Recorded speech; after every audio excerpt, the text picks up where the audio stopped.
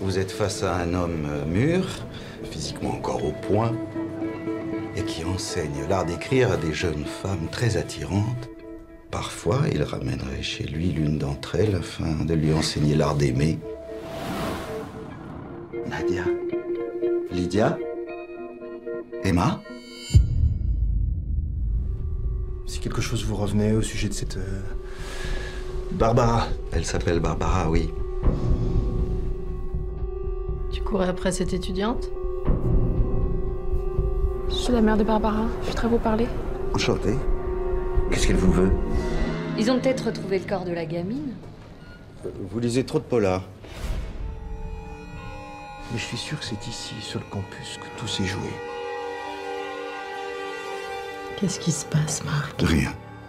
Vous êtes un charmeur, Marc, un donjon. Vous les attirez comme des mouches, pas vrai?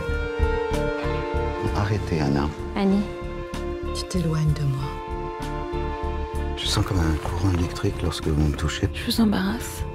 Tu n'as aucune inquiétude à avoir de mon côté. Tu es ma sœur, je t'aime, point. Je me souviens de rien.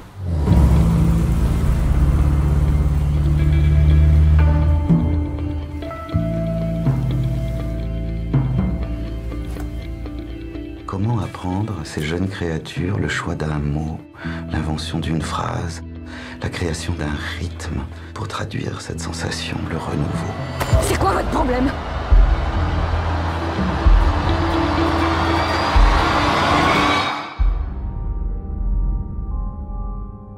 Je ne suis pour rien dans cette affaire.